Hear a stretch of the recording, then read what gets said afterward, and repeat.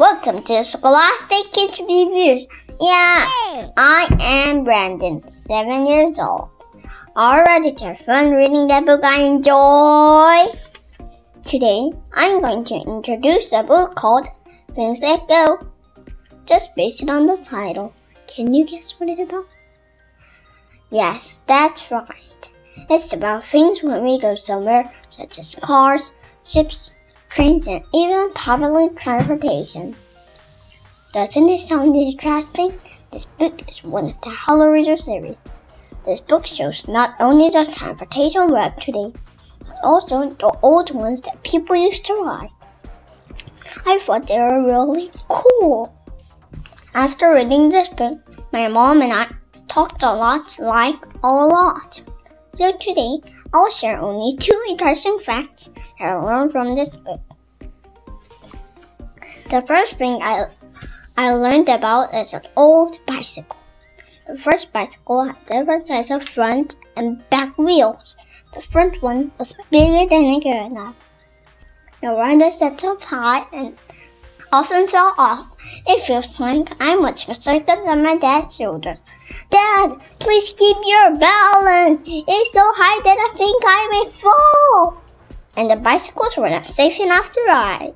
They didn't have any safety devices. We're lucky we have helmets. And you know what? There's so many bicycle supplies these days. Actually, I didn't know riders wear gloves. What a brilliant idea. Last but not least, it was the very first car. Do you know that the very first car didn't have windows and tops? When it rained, people in the car would get soaked because they didn't have roofs.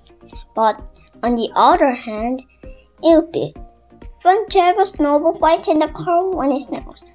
What if a snowball hits my dad's face? Oh no, I'd be in big trouble. Also, think about what would happen if there's no windows. I remember going camping and on our way there, the rice patch smelled like poop.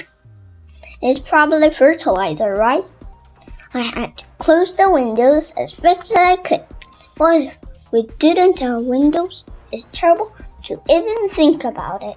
What did you think about the 2 interesting facts that I learned reading this book? I imagine a lot while reading this book.